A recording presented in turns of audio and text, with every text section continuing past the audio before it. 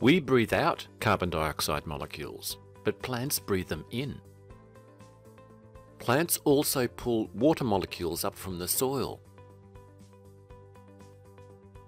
Plus, you may have noticed that plants need sunlight in order to survive. Sunlight is a form of energy. So what do plants do with this combination of carbon dioxide, water and energy? With the help of the energy, they reassemble the molecules into a new molecule called glucose.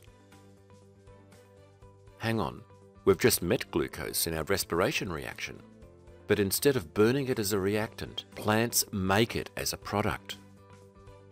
Not only that, whereas we breathe in oxygen, plants breathe out oxygen. So oxygen is another product of this reaction. The chemical reaction that uses sunlight to enable plants turn carbon dioxide and water into glucose and oxygen is called photosynthesis. It's the exact opposite of respiration. Let's do our steps to balance the photosynthesis equation. Step 1. Write the reactant and product names. Remember, the carbon dioxide was breathed in from the air, water was taken from the soil, so they're reactants. Glucose and oxygen were made, so they're products. The word breathed is a bit misleading here because plants don't have lungs. Instead, the carbon dioxide and oxygen molecules passively enter and exit through the plant leaves through little holes called stomata, which are the plant equivalent of noses.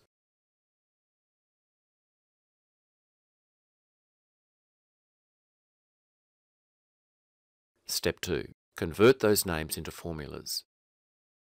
Carbon dioxide is CO2, water is H2O, glucose is C6H12O6, and oxygen is O2.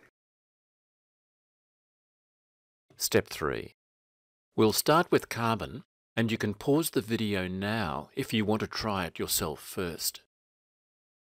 There is only one carbon atom on the left-hand side, but 6 on the right-hand side. Put a 6 in front of the CO2.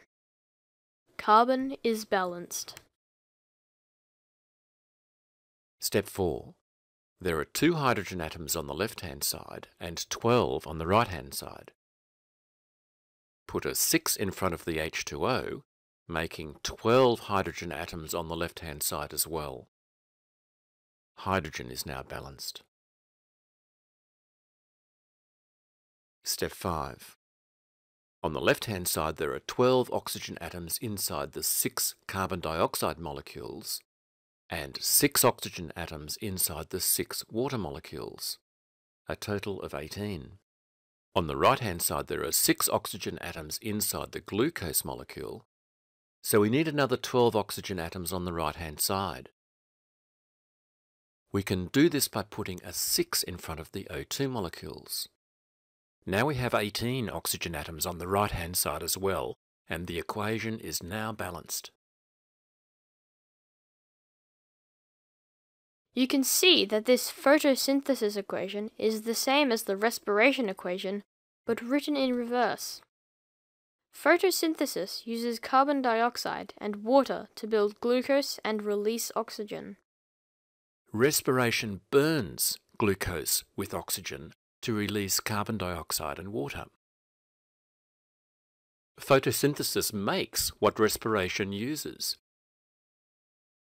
And respiration makes what photosynthesis uses. Neat.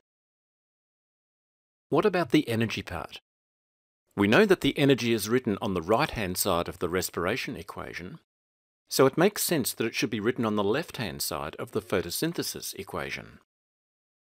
This energy is the sunlight that plants absorb to make glucose and oxygen, which means that photosynthesis is an endothermic reaction.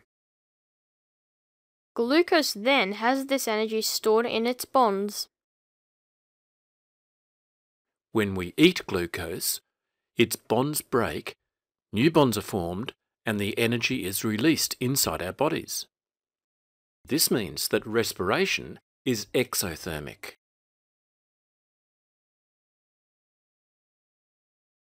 So photosynthesis and respiration are just roundabout ways of taking the energy from sunlight and putting it in our bodies to make them work. Pretty cheeky, really. Another way to see that photosynthesis and respiration go hand in hand is to show the two reactions using their structural formulas. Respiration starts with glucose and oxygen and produces carbon dioxide and water.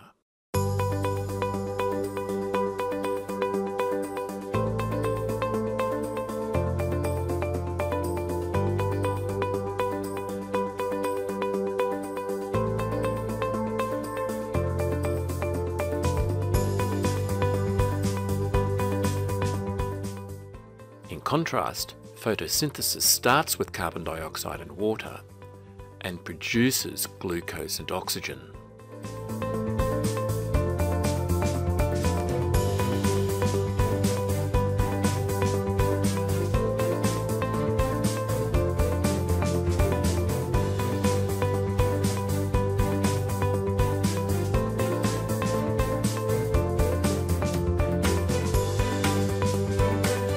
It's worth pointing out that we need plants more than they need us. Photosynthesis is the goose that lays the golden egg in producing glucose and oxygen, both of which we animals need to survive.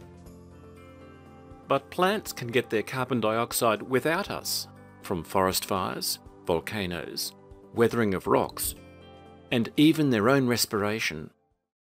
We should respect plants, and even protect them.